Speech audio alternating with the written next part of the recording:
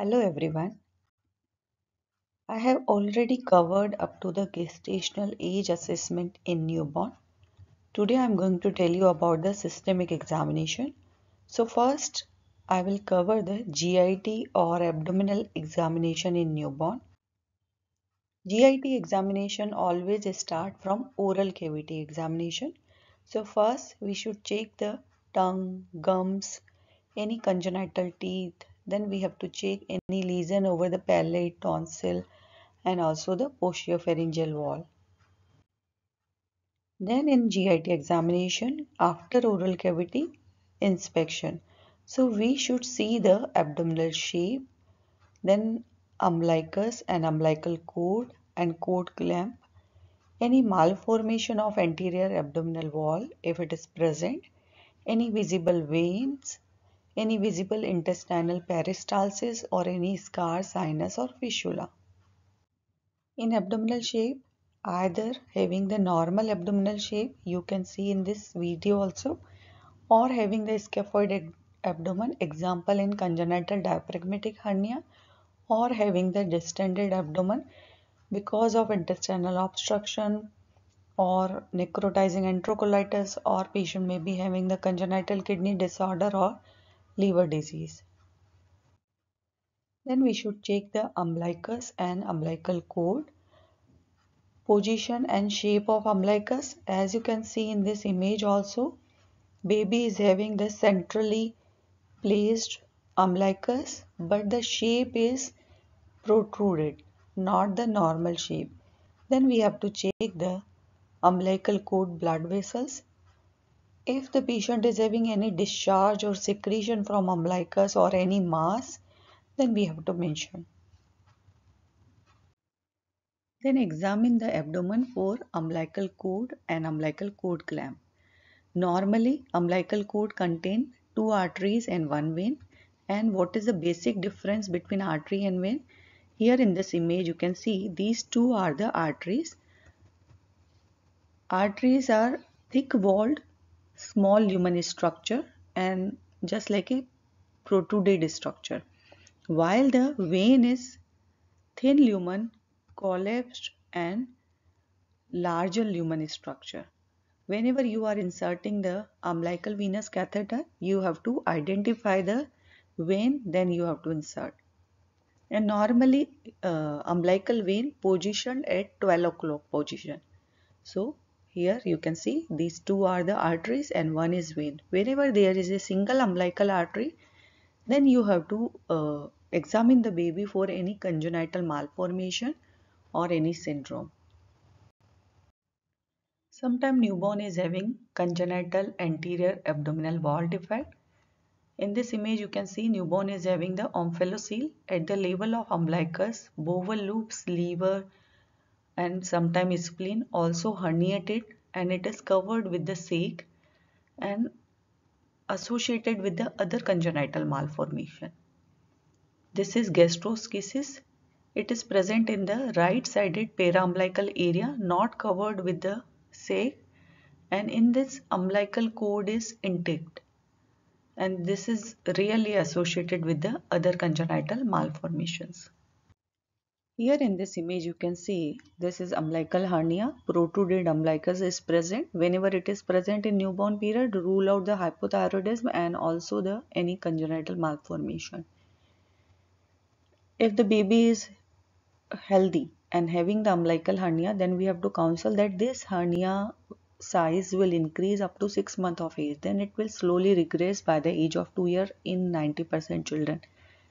So surgery is not required except in few cases where the complications occur. Example, if the baby is having intestinal obstruction due to the strangulated hernia or having the constipation with abdominal distension with excessive crying. So we have to counsel the parents. This is soft red pink color lump present over the umbilicus, and also a small amount of the fluid secrete from this lump. It is umbilical granuloma. In this, topical application of silver nitrate or sometimes topical steroid can be applied. Single application of silver nitrate is also effective, and if it is not disappear by this treatment, then surgery can be done. Normally, umbilical cord rise and falls between 6 to 10 days of life. Sometimes delayed separation of umbilical cord occur in preterm baby and even in those who are delivered by the cesarean section. Delayed separation of umbilical cord can be occur even in healthy baby. But whenever there is a delayed separation and baby is having any signs, symptoms of infection, then we should rule out, because sepsis lead to the delayed separation of umbilical cord. And also in the cell mediated immunodeficiency disorder, baby will have the delayed separation of umbilical cord. Then we should see the any visible veins, as you can see in this image, any visible intestinal peristalsis. As you can see in this video, baby is having the visible peristalsis movement over the abdomen. Any scar, sinus or fistula, if it is present, then we should mention. After inspection, palpation should be performed. In palpation, first superficial palpation, then deep. In superficial palpation, we should palpate all the 9 regions of the abdomen, and we should check the temperature with the dorsum of hand. And for tenderness, we should look at the face of the baby. If baby is crying or changing the any facial expression, that means baby may be having the tenderness. Then we have to mention that in this particular quadrant or in the region of the abdomen, baby is showing the change in the expression of the face. Deep palpation should be performed for liver, spleen, kidney and any other mass. In deep palpation, we should start from the right iliac fossa and we should move upward, and with the fingertip or from side of the finger we should palpate the edge of the liver. Liver normally palpable in the newborn up to 2 cm below the right costal margin, and normal liver span between 4.5 to 5 cm in newborn. And for the liver span, how to perform, I have already explained in one of my video on approach to hepatosplenomegaly and also in the abdominal examination video. Whenever liver is palpable, we have to mention is it tender or non-tender, then check the consistency, soft, firm or hard consistency, then surface smooth or having the any nodular, then margin and edges smooth and round margin is present or not. So normal liver is having the all these characteristic findings. Then we have to perform the deep palpation for the spleen.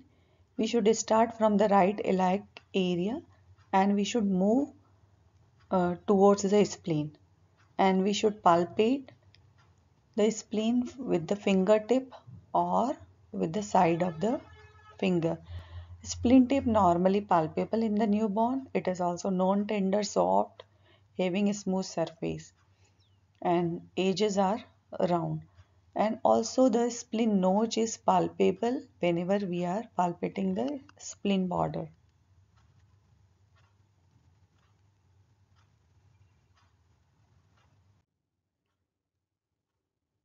Then deep palpation for kidney should be done by the bimanual method. We have to keep the left hand behind the back and right hand over the abdomen just near to umbilicus, and we should push forward left hand and try to feel the lower pole of right kidney, which is normally palpable in newborn. Left kidney is impalpable except if the baby is having any congenital kidney malformation.